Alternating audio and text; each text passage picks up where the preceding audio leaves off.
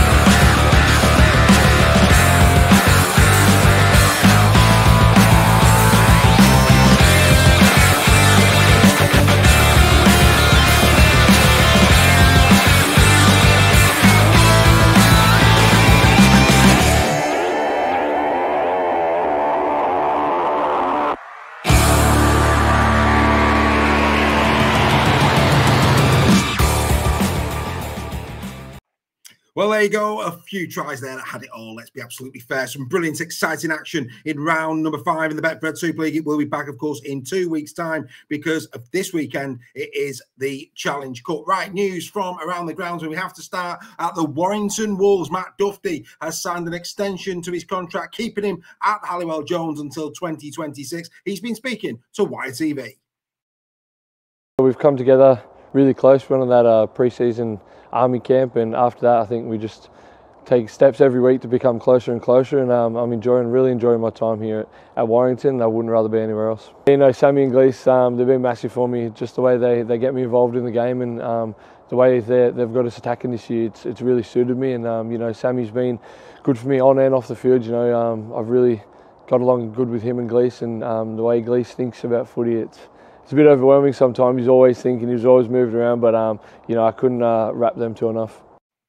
Duffy is in incredible form, isn't he, for the Warrington Wolves? We spoke at length in Super League Raw Weekly. If you haven't seen it or heard it, then go and check it out on YouTube or download it as a podcast. And this is why we were talking about Matt Duffy. We compared and contrasted him to Jack Welsby, Jaifield and Arthur Morgan at the start of this season. And look at the stats. It's quite incredible. Scored more tries, more try assists. Look at the tackle bust difference. Incredible. Clean breaking for fun, 8 to Welsby 6 there.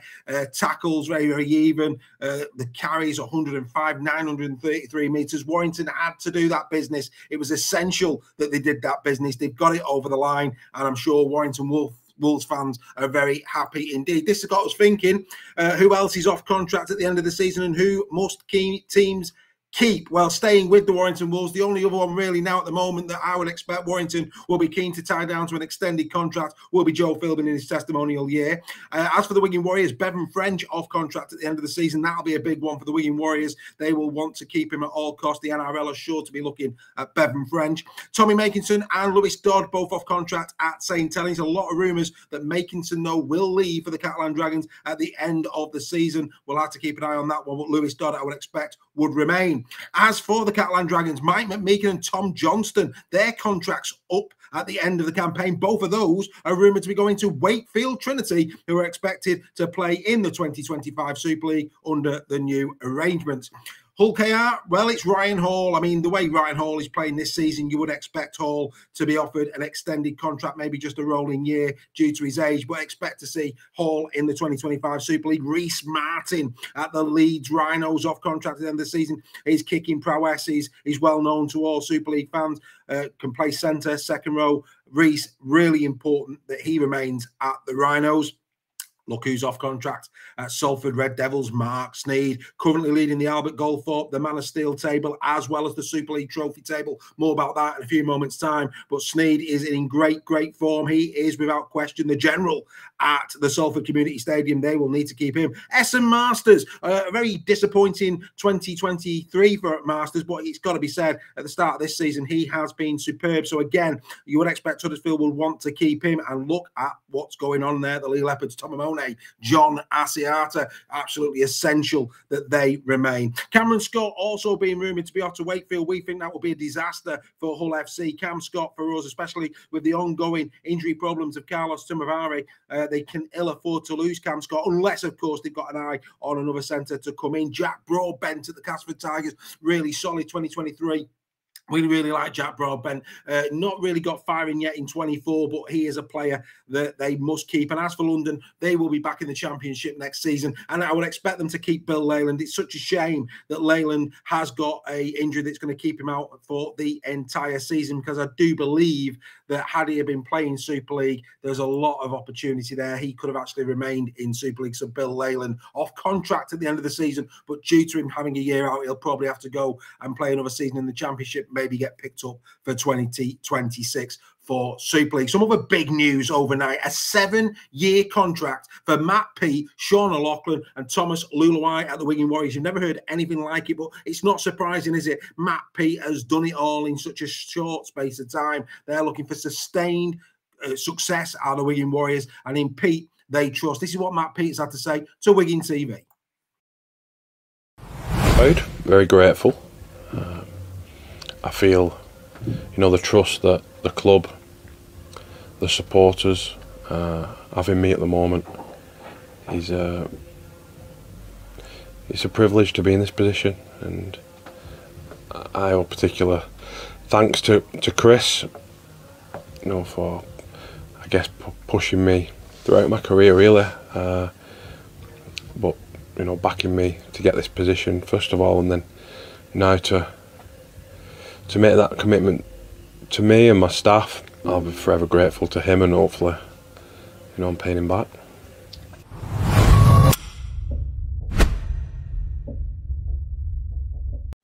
Get the full interview, you Wigan Warriors fans, on Wigan TV. Keep an eye on their social media channels as well. Lots of content around Matt Peat staying on for another 7 seasons. Quite remarkable. Right, some Super League Raw news now. There will be no final whistle podcast this week, Challenge Cup weekend, due to commitments on myself and the team. We apologise for that. But as well, with all games not being televised, we just don't think we're in a good enough spot to commentate on everything that's going to happen this weekend. We will, of course, they'll be back for round number 6 in 2 weeks' time. So the Final Whistle podcast, no Final Whistle podcast this coming Monday morning for you to download, but it will be back in 2 weeks' time as we discuss all things round number 6 with our Team Talk members. Right, also Oliver Partington's In Conversation, that went live yesterday. If you haven't seen that already, it's a brilliant interview. Make sure you check that out on our YouTube channel. Again, that can be downloaded on Apple, Amazon and Spotify. Make sure you get a bit of the Oliver Partington interview. Right, during Super League Raw Weekly, Steph Sale said something. As you know, we have started a Super League trophy this season to go to work alongside the Man of Steel trophy and the Albert Goldthorpe medal. We have always felt that it's a little bit unfair the way those are calculated solely on a game-by-game basis. I mean, a player could have maybe 16 great rounds and walk away with a Goldthorpe, or walk away with the Man of Steel trophy. At the moment, for example, Theo Farge, I think he's second in the Albert Goldthorpe table. What's all that about? And that basically is a problem. And Steph Sale said, maybe this one will be this will be the most prestigious. Well, I didn't think so. I've been giving a lot of thought to this since Tuesday, and we've come up with a strategy that we think is going to make it more representative of what goes on. So this is how the Super League trophy is going to be scored, as per the Albert Goldthorpe medal and the Man of Steel Steel, we will work a 3-2-1 point system after every game. But this is where the Super League Raw trophy, for me, gains credibility.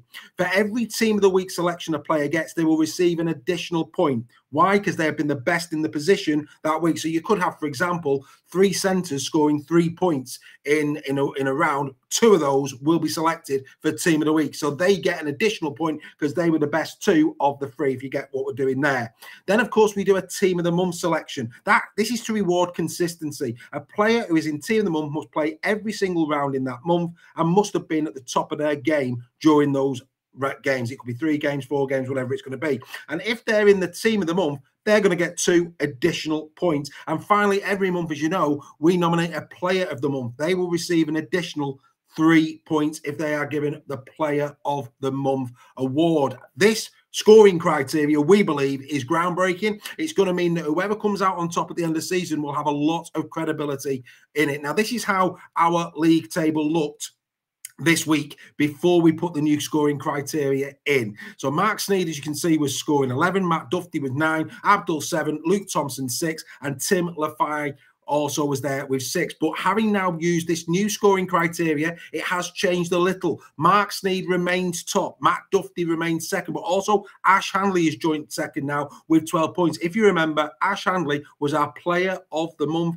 for February. And of course, he's currently leading the try-scoring chart. So it's only fitting that Ash Handley should be quite high up at this moment in time. Then it's Jordan Abdul and Nene McDonald of the Salford Red Devils. So we believe that we have put together a scoring criteria that actually is far better than current Man of Steel and current Albert Goldthorpe. Keep your eye on that as we go through the season. Of course, we dip in after every 5 rounds. What we also did on Super League Raw Weekly is we plugged In the Sheds. If you've not seen In the Sheds yet, where have you been?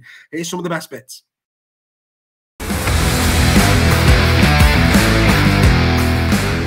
And will somebody let me know what box set Franklin Pelly is currently watching, because he's spending that much time on his backside.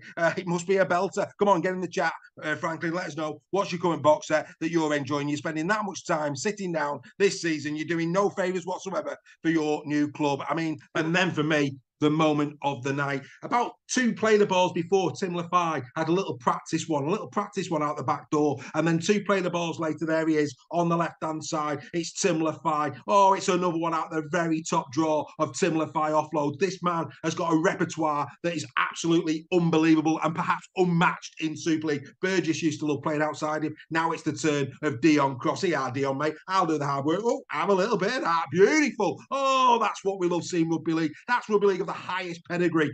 Tim Lafay, there's no better. All absolutely belongs to Mikey Lewis. We featured him in Game of the Week, and quite frankly, based on this performance, if he carries on like that for the season, you may as well shut the book right now on Young Player of the Year, because Mikey Lewis will win it all day long. This kid is quality. That's what he is. Outstanding performance by Mikey. Mikey is so fine, he blows my mind. That's what I say. I'm delighted that we're going to have won this, but let's call it straight. At Super League Raw, we call it straight. There's no malice in this. I'm not against the cherry and white. It's fact. Wardle at best. It's a double movement at best. The body, you can see it clearly on the camera angle from the stand looking at it. He pulls it back. Moylan stood up to it brilliantly well. That little offload round the back. Oh, that was glorious, wasn't it? Absolute beautiful hands from Matt Moylan for that one. Oh, yeah. I mean, it's almost like watching Demi Moore on a pottery wheel. It was that good. Outstanding stuff from him.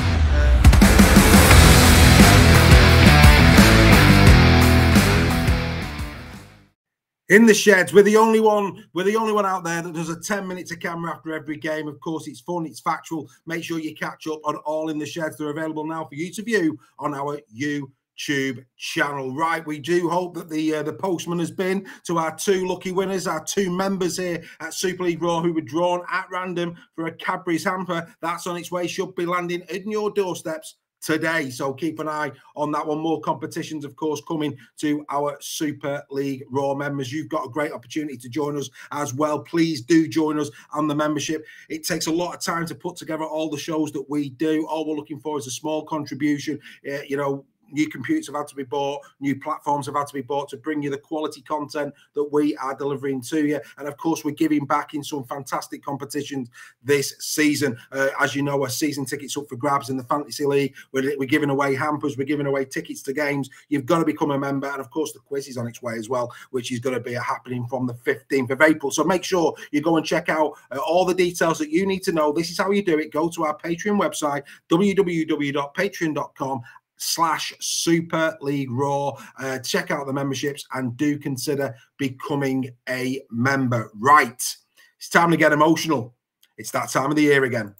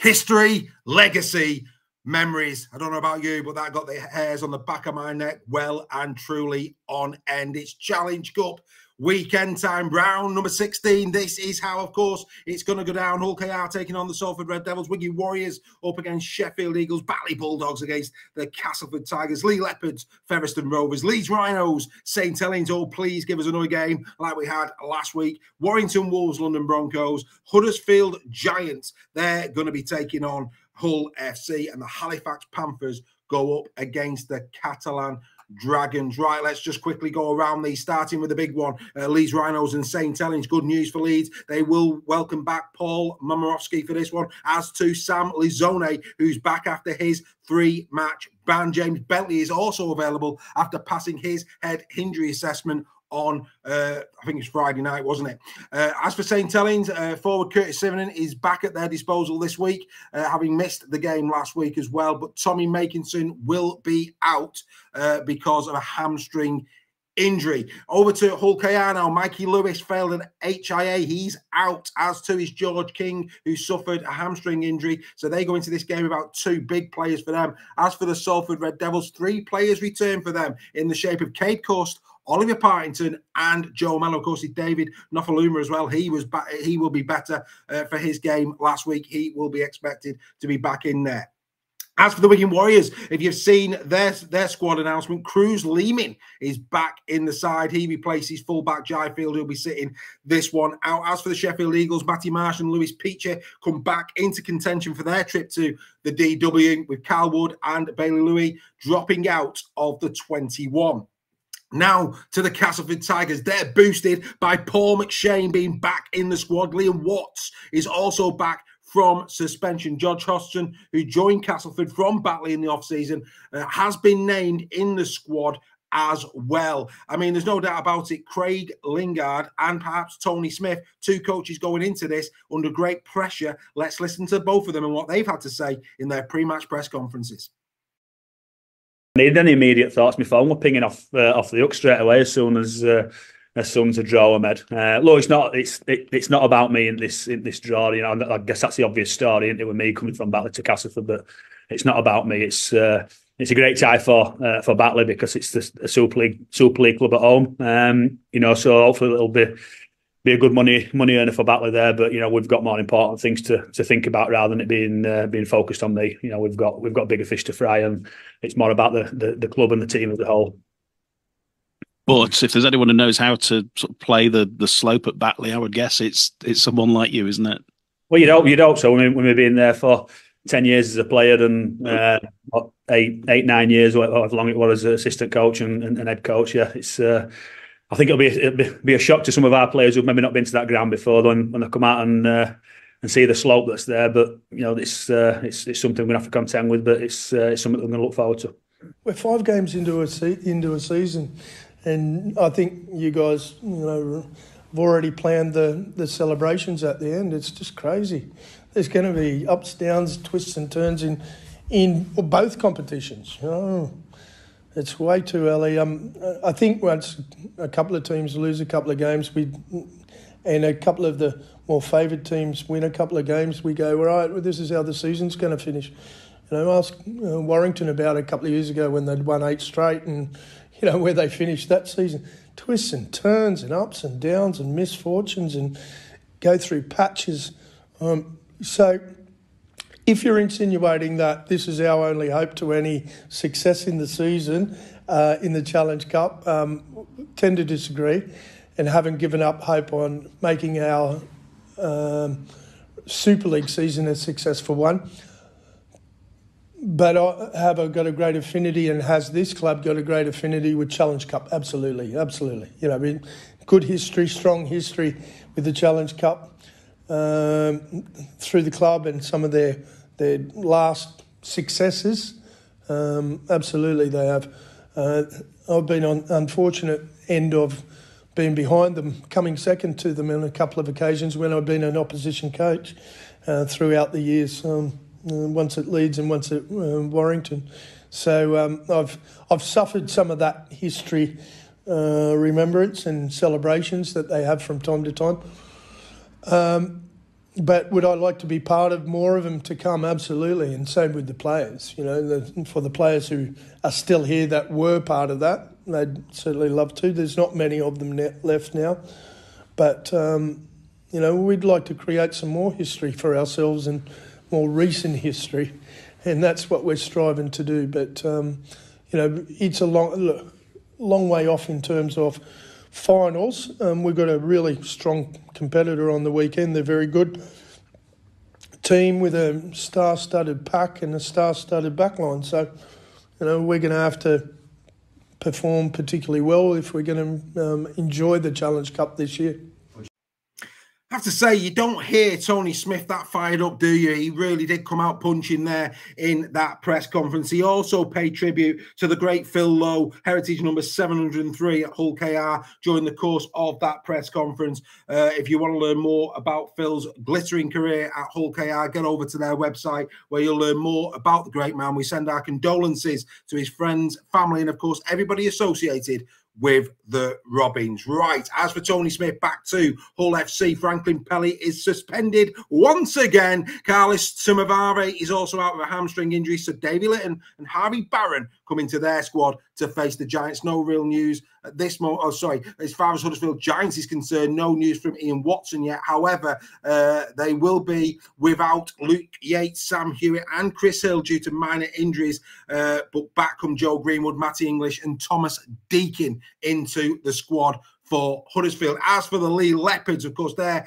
going up against Featherstone Rovers, and it has been announced that Tom Amone out for 8 weeks with a broken foot. We got wind of this last week here at Super League Raw. Really bad news for the Lee Leopards, announced by Adrian Lamb in his press conference. Real disappointment there. As for Featherstone Rovers, well, halfback Paul Turner is in line to make his Featherstone Rovers debut in this one after joining from the NRL. Wales international fullback Caleb Aikins, he's also up in the squad, potentially to play his former club, the Lee Leopards, in this one. Now over to the Warrington Wolves, and it has been confirmed that Roderick Ty will make his debut for Sam Burgess's men against the London Broncos. Also, Matty Nicholson is back in the squad as well. I mean, one thing's for certain, if you haven't done so yet, go onto the social media websites of all of the teams and look at the strength of squad that the Super League teams, especially the 12 Super League teams, have picked. The Challenge Cup is alive and well, folks. Every single coach naming real strong squads going into round number 16.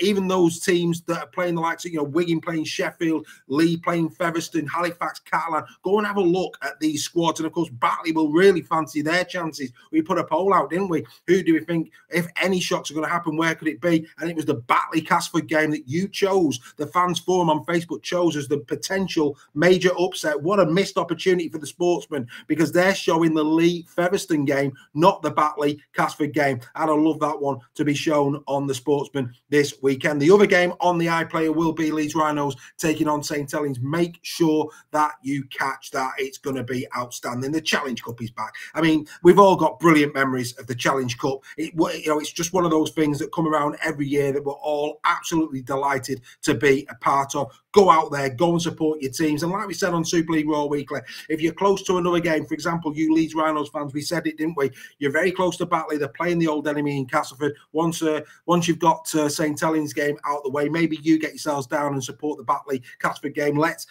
Because it's not on the TV, let's try and get the attendances up for the competition that as children we all grew up to love. The Challenge Cup is back. Hairs on the back of my head are standing up, and I know they will be on yours.